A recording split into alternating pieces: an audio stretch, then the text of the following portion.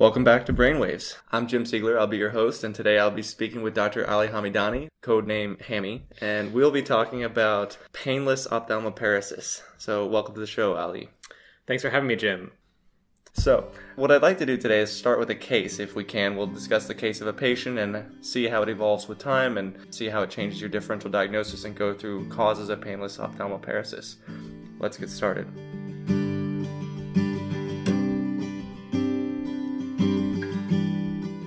A 40-year-old woman without any medical history presents to the ED with 2 days of progressively worsening diplopia.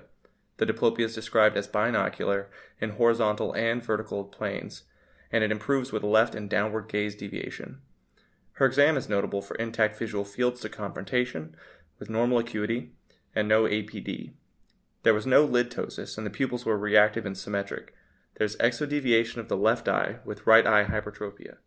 Ductions were normal in the right eye, but the left eye has impaired adduction, as well as impairment in upgaze and downgaze, but abduction is spared. So where would you localize this lesion? So I think it's really helpful when trying to localize neuro-ophthalmic lesions or lesions that produce efferent ocular motor problems to specific muscles. I know it sounds really basic, but I think even if you've been doing it for a while, it can be really helpful. Let me interject here and say that Ali Hamedani is probably the smartest guy that I know. He received his medical degree from the University of Maryland, a Master's of Health Science from the Johns Hopkins Bloomberg School of Public Health, and he carries a Master's in making your attendings look like medical students on rounds. After he graduates from Penn, he will go on to do a Neuro-Ophthalmology fellowship at the University of Pennsylvania, followed by a fellowship in movement disorders, and then probably run for president. So Jim mentioned that there was an exodeviation of the left eye, suggesting weakness of the medial rectus muscle. The ductions were normal in the right eye, but the left eye had impaired adduction, again going with a weakness of the medial rectus. Upgaze and downgaze were both impaired in the left eye, suggesting weakness of primarily the superior and inferior rectus muscles. And he specifically says that abduction is spared, suggesting that the lateral rectus is normal. Given that the medial, superior, and inferior rectus are all innervated by the cranial nerve 3, ocular motor nerve, and that the sixth nerve is spared, the sixth nerve innervating the lateral rectus, which does abduction, this sounds a lot like a third nerve palsy. A couple of things that might try to kind of dissuade us from thinking about that. So Jim mentioned that the lids were normal. Ideally, we'd see ptosis in a third nerve palsy, but you don't have to have all functions of the third nerve affected, so that doesn't rule out a third nerve palsy. He also mentioned that the pupillary function was normal. As we'll talk about later, the pupil can be affected in third nerve palsies, but doesn't have to be, and depending on the cause, it can be more or less likely to be affected. Back to the point you made about the ptosis being an element in third nerve palsies that doesn't always have to be present. Does it have something to do with the way that the branch to the levator palpebrae comes off and could be selectively spared in third nerve lesions? I think it could. So, for example, once the third nerve enters the orbit, it splits into two big divisions, the superior division and inferior division. The superior division innervates the levator and the superior rectus, and then the inferior division does everything else. So you could have an inferior divisional third nerve palsy, where you'd have everything affected but the superior rectus and the levator. I think even if that weren't the case, though, it's a big nerve. It has a lot of different fibers going to a lot of different things. The nucleus in the brainstem is also very large, so lesions can be small enough to affect some functions and not others. And then you also kind of touched on the parasympathetic function of the third nerve. Can you speak more towards how the lack of that involvement in this patient may guide you towards localizing the lesion? It's a separate set of nuclei that control pupillary function of the third nerve, the Edinger-Westphal nucleus. It's located very close to the ocular motor nuclei that control the ocular muscles, but it is separate, so you could have a lesion affecting one part of the brainstem, but not the other. At this point, Ali also describes to me several of the important subnuclei of the third nerve. For instance, fibers from the superior rectus subnucleus pass through the contralateral superior rectus subnucleus before joining that third nerve fascicle, which innervates the contralateral superior rectus muscles.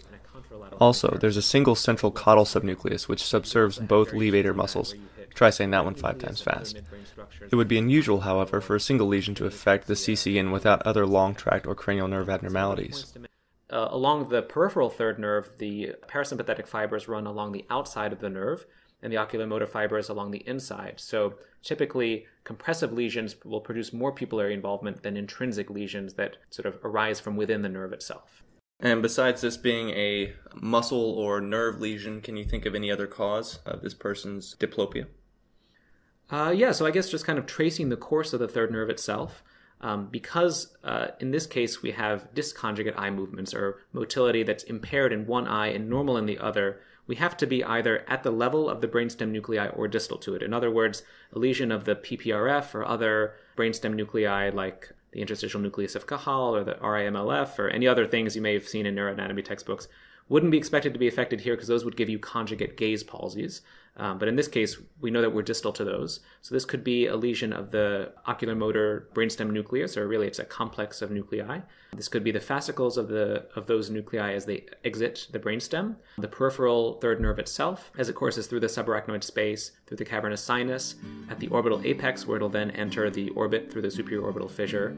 It could be at the level of the neuromuscular junction, where each of these nerve fibers innervates the respective muscles that we discussed, and again, at the muscles themselves.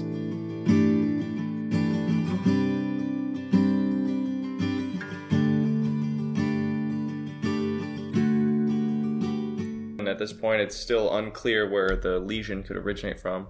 Let's say that the patient did have pupillary involvement with this possible third nerve lesion. What kinds of pathologic processes can you imagine would occur that would produce a pupil-involving third nerve lesion? Sure. So again, I think the pupillary involvement suggests or would raise the suspicion for any sort of compressive lesion. If this were relatively acute in onset and if it were accompanied by any sort of headache, I think the greatest concern would be for an aneurysm of the circle of Willis compressing the third nerve.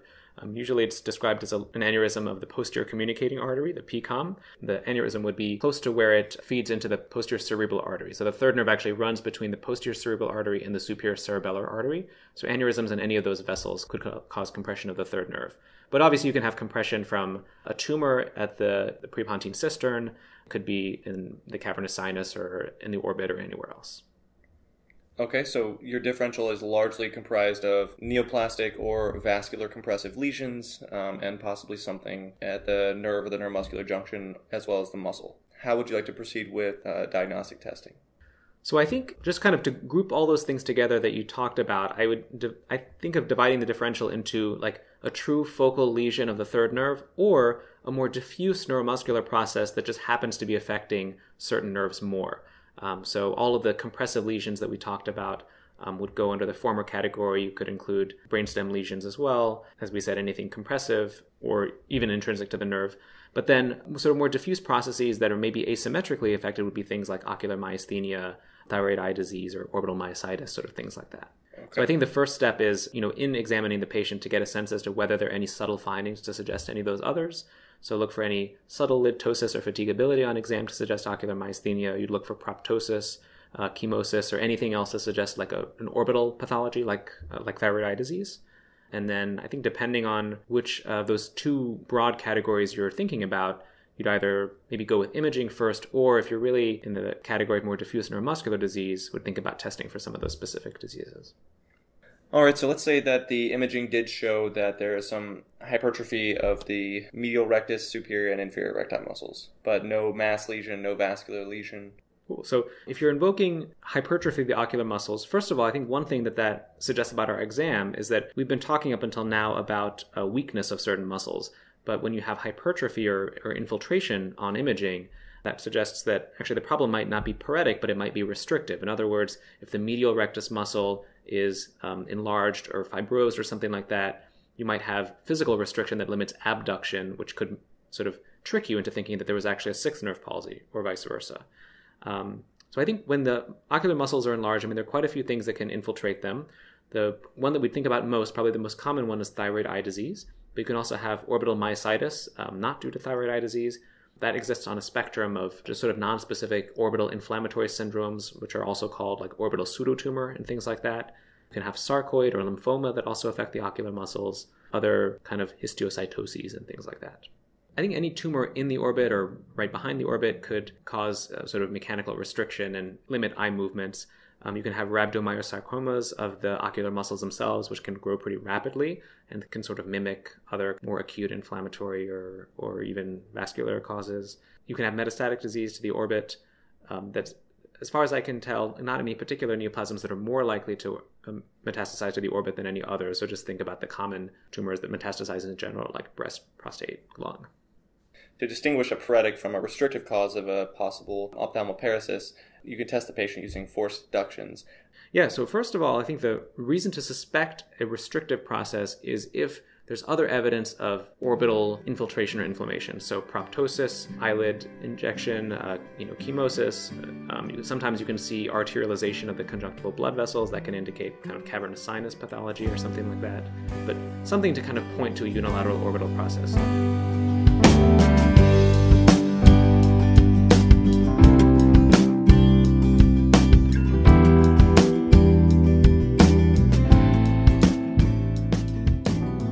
So Jim mentioned forced ductions. The way these work is the eye is anesthetized using topical anesthetic eye drops, and the eye is passively moved using Q-tips.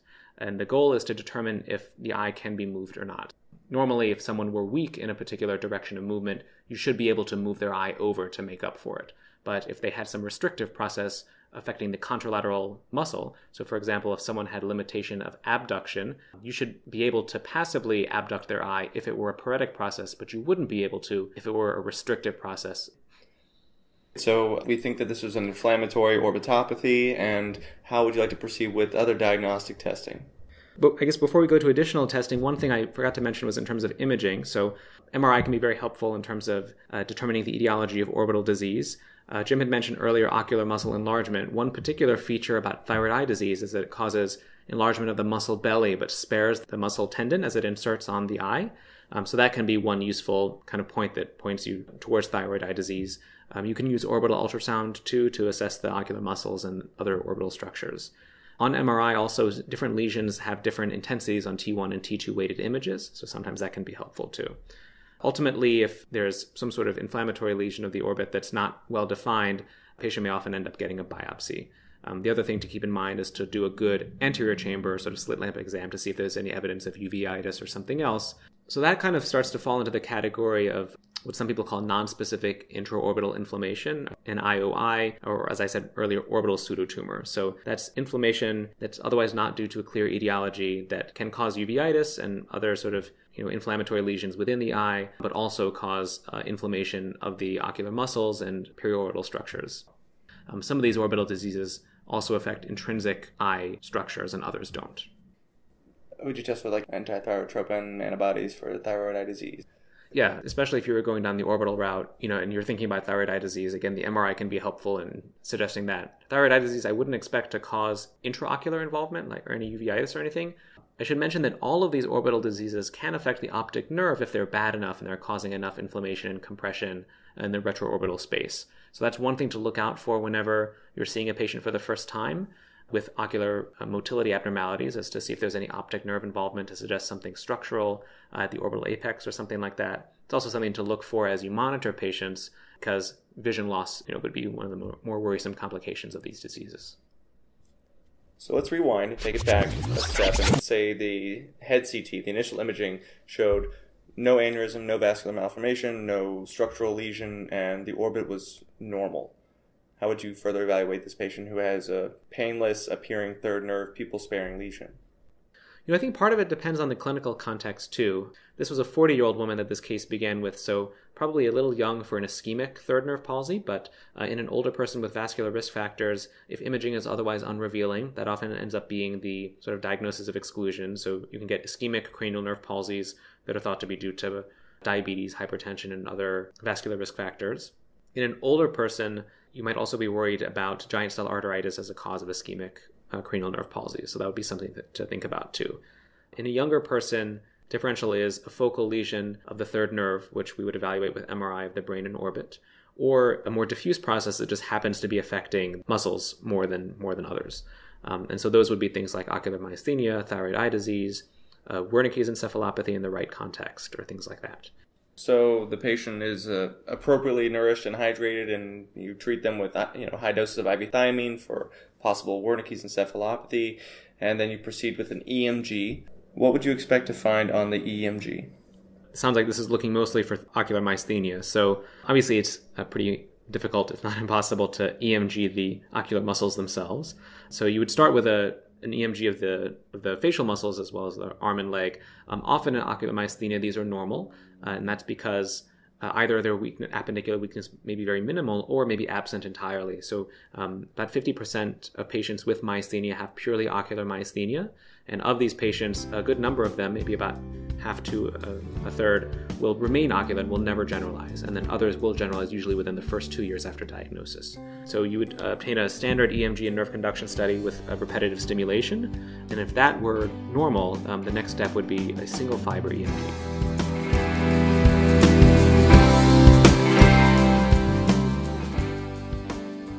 So the single fiber EMG shows what's called jitter. Can you tell us about jitter? Yeah, so single fiber EMG, as its name kind of implies, involves the stimulation of a single axon of a lower motor neuron that innervates a group of muscle fibers.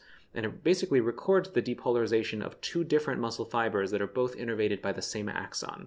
So if motor nerve conduction and conduction across the neuromuscular junction is normal, you'd expect those two fibers to depolarize at the same time. In any neuromuscular junction disease, you can have jitter, which is basically when there's a delay in the depolarization of one muscle fiber compared to another. Before you proceed with a single fiber EMG, it's always important to do a routine EMG to exclude other causes of peripheral neuropathy and myopathy. Only after doing a routine EMG will you be able to fully interpret the results of a single fiber test. So single fiber EMG should really only be to look for myasthenia in an otherwise normal neuromuscular exam and EMG. If the patient that we're talking about doesn't have a lesion at the neuromuscular junction from ocular myasthenia, for example, then what other kinds of peripheral nerve or neuromuscular junction disorders do you imagine? Yeah, so in general, I guess when we think of peripheral neuropathy, most of those don't affect the eye muscle so much. I think part of it is that a lot of the peripheral neuropathies that we think about are length dependent, and the cranial nerves are relatively short in length.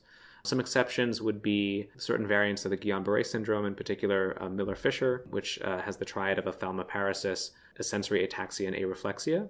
There's a chronic version, basically a chronic version of Miller-Fisher called Canamad that has sort of a similar features but over a more extended period of time. And it has a different set of antibodies that it's associated with. If you are highly suspicious that this is a Miller-Fisher variant of Guillain-Barre, what kind of diagnostic test would you send? So the specific antibodies that are associated with Miller-Fisher are GQ1B antiganglioside antibodies, which are actually quite sensitive for Miller-Fisher syndrome.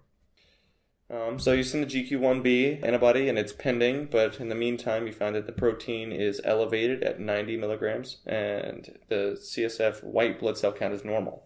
So what Jim's describing is albumin-cytologic dissociation in the CSF, where you have elevated protein but normal cells. I think if you have that finding plus an exam that suggests Miller-Fisher syndrome, it would be appropriate to go ahead and begin treatment with IVIG. Excellent.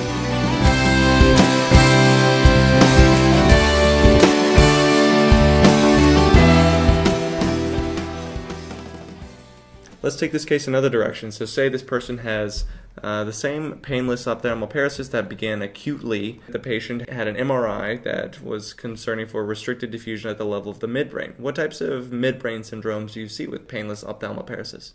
So the fibers of the third nerve, as they exit the midbrain into the interpeduncular cistern, they actually pass through the cerebral peduncles. So you can have a lesion, an ischemic lesion that affects those fibers as well as the cerebral peduncles, which contain the descending corticospinal tracts. And the result would be an ipsilateral third nerve palsy and a contralateral hemiparesis. That's called a Weber syndrome. You can also have variations on that where you hit the red nucleus and other midbrain structures that give you contralateral. This is the part where Ali goes into the eponyms for midbrain vascular lesions. He's already described the Weber syndrome, ipsilateral cranial nerve 3 nuclear palsy with contralateral weakness from the descending corticospinal tracts at the cerebral peduncles. Other syndromes include the Claude syndrome, which is caused by a lesion of the third nerve nucleus, as well as the red nucleus and cerebral peduncles causing contralateral tremor and ataxia, with or without weakness and numbness. And finally, the Benedict syndrome, which produces an ipsilateral third nerve palsy, as well as contralateral ataxia with chorea and hemisensory loss. So you can have a midbrain lesion that gives you bilateral ptosis. The reason is that there's actually a single nucleus in the brainstem that innervates both levator palpebrae. It's called the central caudal nucleus of the midbrain. So if you have a midline midbrain lesion, you can get bilateral ptosis. The other thing you can get is actually weakness of the inferior and medial rectus and inferior oblique muscles on one side and weakness of the contralateral superior rectus muscle. The reason is that the superior rectus subnucleus actually innervates the contralateral superior rectus, as opposed to all of the other subnuclei that innervate the ipsilateral muscles. So you can get some funny patterns with midbrain lesions. Is there anything else you'd like to add, Dr. Hamedani? Not that I can think of. Okay. Neuro-Ophthalmology is awesome. Indeed it is. Well, thank you so much for your time. We appreciate it. My pleasure, anytime. That's it for BrainWaves. We'll talk to you later.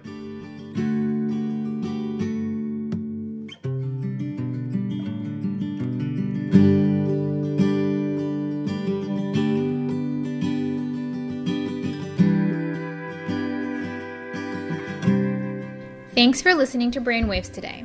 If you like what you just heard, you can find more related material on Twitter at BrainWaves Audio or contact us at bweditorialboard@gmail.com.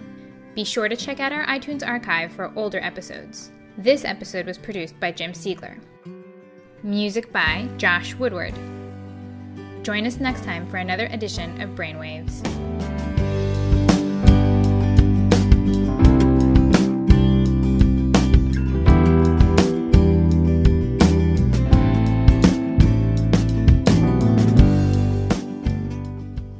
Jim Siegler here again. I'd also like to give a shout out to someone who's been working from behind the scenes and has been monumental to the success of this podcast, Erica Mejia. She has assisted with many of the voiceovers for all of these episodes, and from the bottom of my heart, thank you.